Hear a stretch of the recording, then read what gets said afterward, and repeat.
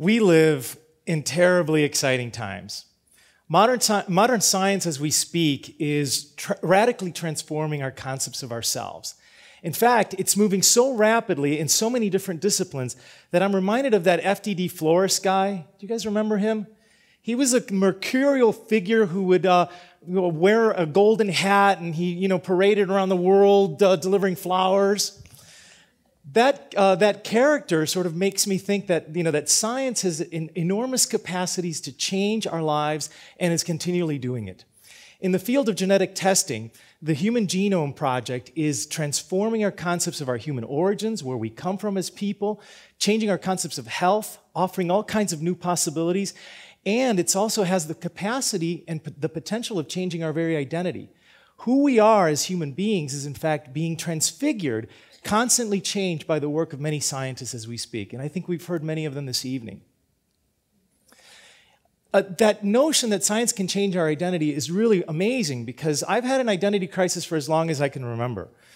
Since I was a 7-year-old kid, I've often wondered, who am I? I've asked myself the question, who am I or what am I? And I think that's a question that many of you have asked yourselves out there. Who we are is an essential question of our sense of identity, and it's a question that I think increasingly people around the planet are asking. And modern science has amazing capacity to, in fact, help us to understand who we are. A couple of months ago, I did something that I think is rather transgressive, maybe a little bold, maybe a little risk-taking. I actually went on a site, National Geographic site, and I had my DNA tested. I sent my sample in to find out, and in fact, I availed myself of the tools of modern science to find out a little bit more about who I am as a human being. It was a terribly exciting project, and it actually began as an academic exercise in the classroom. I was teaching Latin American art history, and my college students, like all college students, were wrestling with terminology. How do you define a Latin American, a Hispanic, a Latino? What are these terms? What do these terms mean? Are they geographical terms? Are they cultural terms? Are they racial categories? What are these terms? And the interesting thing is that Latin Americans, Hispanics, have the same set of questions. We really don't know how to define ourselves even, and we often quibble about how to define ourselves. I'll give you an example. The term Hispanic for many Latin Americans is a troubling term because it evokes years of colonization under Spain. It evokes a tragic history for many people. The term Latino for some people, well, I don't know too many Latin Americans who speak Latin, so the term Latino doesn't seem to fit. For some people, Hispanic is too right and Latino too left. Brazilians chafe at being called Hispanic because they weren't colonized by Spain at all. They were colonized by Portugal. The terms Mexican, Mexican-American, Chicano, those are not necessarily the same terms. They don't mean the same thing to the people who use those terms. So this was a very interesting project to see if science, in fact, could help clarify who we are as a people. And when you study any subject, you need to know who they are. That's essential. Now, for me, there was an ulterior motive for this, too, because as a Cuban immigrant, an exile in these United States, I have no ready access to my genealogical documents. In other words, I can't trace my family history in a conventional way. So I thought, what a better way to enlighten my students, but also to enlighten myself by using science to jump past genealogy to find out my most ancient roots of who I am as a human being. So I actually went online and I sought out this project sponsored by National Geographic, their Genographic project, aka the Geno 2.0 project, and joined the Human Genome Project. And it was really remarkable. The discoveries were remarkable. I found out that this is a project that's global in scope, that thousands of people around the planet are taking part. They are, in fact, contributing their DNA to a huge research study. And essentially what the project promised us is that by looking at genetic markers that were deposited by ancient populations around the world thousands of years ago, that they could literally tell us where we came from. And in the process of all of these people, thousands of people around the planet taking part, what National Geographic or the whole Genome Project is doing is mapping out our human history from our most ancient roots 60,000 years ago to the present age. What an exciting thing to be a part of and to find out where you fit in this whole sequence. And for the 7-year-old kid who was wondering who he was, I would also find out how much Neanderthal blood I had in me. Wow, that's exciting. So I went ahead and ordered the kit and received all kinds of information and some very simple instructions, and all this was for a modest price. And I followed the instructions. I swabbed my cheek, and I put the sample in the vial, and I sent the vials off to the laboratories, and then I waited. And I waited, and I waited. 6 very long weeks, I think actually maybe 7 long weeks, waiting for these results. And during the time that I waited, I contemplated what the ramifications were of taking part in the study. And these were more personal ramifications. I would, in fact, be possibly dispelling all kinds of myths, debunking myths that my own family was passing down from generation to generation. How would my family feel about having their stories, their essential stories, their own identities questioned? And I particularly was troubled by what this might mean for my brother and my sister, because we have the exact genetic makeup. Would they be pleased? Would they be happy? Would they be upset that I didn't ask for permission? Well, who knows? But you see, for me, what overrode these questions was the very troubling notion that I had grown up around race. Because you see, every 10 years when we fill out those racial classification boxes on the census report, I was always stymied. I didn't really know what race I am. Latin American, is that a race? Cuban, is that a race? And not just the census report. This was whenever I filled out an application for a driver's license. Many Hispanics, many Latinos, many Latin Americans out there are troubled, are even insulted by the fact that they're asked their race. What's the relevance of knowing what race you are? Well, there was no question about my national identity. I was born in Cuba. My family was very proud of the fact that we had come from that tropical island in the Caribbean. No question about being Cuban, but who we were as a people, our genetic history, was a great mystery to us. That we knew that from genealogy we had some ideas. For example, we knew that my mother's line had migrated from the Canary Islands to Cuba sometime in the 19th century. And so that meant that they were Spaniards. And we also knew that my father's line had also come to the New World, or to the Americas, from Spain, from northern Spain, and more recently in the early 20th century. But that's really as far as we got. Beyond that, it was all myth, all lore, and all questions. And so my great hope was that science would, in fact, fill in the blank, so to speak. And some of those stories that we heard as we were growing up were, in fact, had racial overtones, deep racial overtones. And I wanted to clarify, indeed, whether any of those racial myths were true. I remember growing up as a kid, my elegant grandmother telling my sister and my fair-skinned cousins to guard their fair European skin from that tropical sun. Why were we getting copper-toned tans anyway? And then my father's beak nose was often attributed to some elusive Indian ancestor, assuming that coming from the Caribbean, we must have had some Indian ancestry as well. And then my poor little brother suffered the indignity his entire childhood of being called El Negrito Benbon. And that translates to the little darky with the full lips.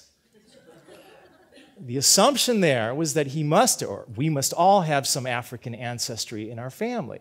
So clearly a racial kind of comment or moniker. And then there was this elusive character. This is my grandfather. And there was, in the formal portraits of him taken early in the 20th century, there were these vague Asiatic features, and there was this great myth that he had Chinese ancestors. Was any of this true? Any of these stories that I had inherited? Now, Cubans are concerned with the concept of race insofar that, just as all Latin Americans are concerned with race, we all understand that Latin Americans are the product of miscegenation. We understand that our nations are the one place on the planet where humans have mingled and commingled for over 500 years, more so than in any other time in human history. So miscegenation has always been a part of our racial miscegenation, has been a part of our history. But so has racial discrimination, so has slavery. And many of us coming to America have come to know racial discrimination quite directly, quite actively. 100 years ago, immigrants came to America by the thousands from all over the world. And in the process, they left behind their ethnicity, they left behind their culture, they left behind their racial identities.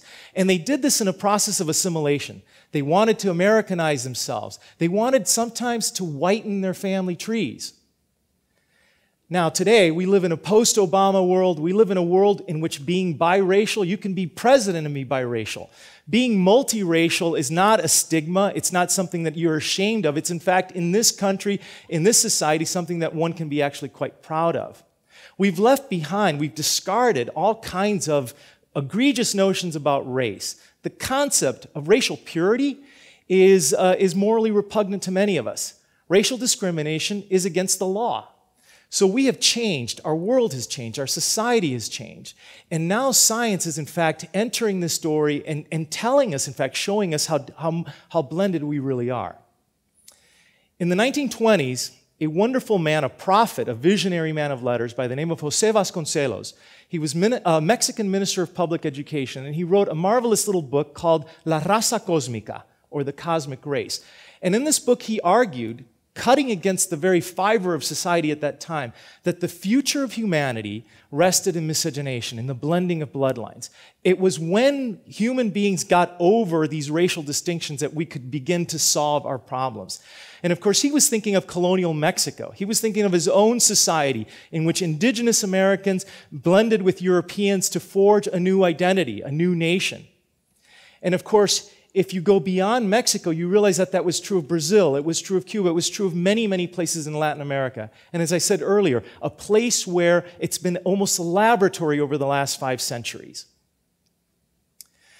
But I really think that the one place where this is really happening, it's flowering, is the United States, this mongrel nation.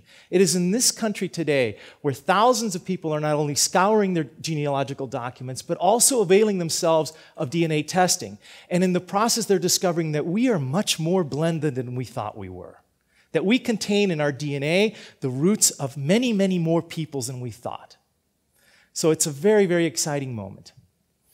What did I learn personally in all of this? Well, here comes the revelation. I have 1.5% Neanderthal blood. So, some of you are sniggering and laughing out there. However, I have 0.5% less than most of you.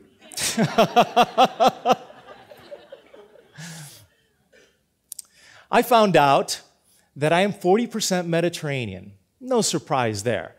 Given the family's Spanish heritage, that makes perfect sense. What was really surprising, though, if you look at those statistics, is the fact that I'm 23% Northern European. Who would have thought that? Germanic peoples. However, if I remembered something about Spanish history, I should have remembered that Spain itself is a country in which ancient Mediterranean tribes blended with ancient Nordic tribes, those Celtic tribes, and so that explains my 23% Nordic blood. Now, what was really surprising to me was how little African blood is in my family tree. Virtually nil, 5% African blood. And I expected to possess a lot more African blood in my lineage, given the fact that Cuba played a prominent role in the African diaspora, that Afro-Cubans have contributed greatly to Cuban culture, dance, music, song, language, literature, you name it, poetry. African Americans have contributed, and Afro-Cubans have contributed to the culture. And in the process, they also took part in Cuba's most sordid history, and that's a history of slavery and racism. So I expected that those genes would be a part of me, and sadly enough, they're not there. But that 5% of African blood that I do possess is quite fascinating because that links me to our most ancient African progenitors, what the anthropologists call the Y-chromosomal Adam and the mitochondrial Eve, our most ancient mother and father coming from Africa. And then what about this guy? Well, it turns out that I am 30% Asian, and that makes me 100% Latin American. What's the ultimate ramification of taking part in a study like this? Participating in something of this kind of global nature, and then sharing those results with my students, with this audience, with my family in far away places. What's the personal role in all of this besides debunking some family myths and affirming others? Before I took part in the study, I knew that I belonged to a family and I knew I belonged to 2 great nations. But now I know that where I fit in the whole flow of human history, from our most ancient ancestors to the present age, and that is so remarkably exciting to me. And I also learned in the process that modern science has the capacity to reveal to us many, many mysteries, and in fact to debunk many, many myths, including those most egregious myths like racial prejudice and bigotry. And so for that, I'm grateful and also very excited. If there's anybody out there today who has the wherewithal and the gumption and perhaps the courage to go forth and have your DNA tested and to risk and to gamble maybe toppling some of those myths that you grew up with. And in the process of taking part in this study, you realize that you are this much more than you were told as a child, or that you've thought about yourself for all this time. Then this whole project will have been worth it. Thank you very much.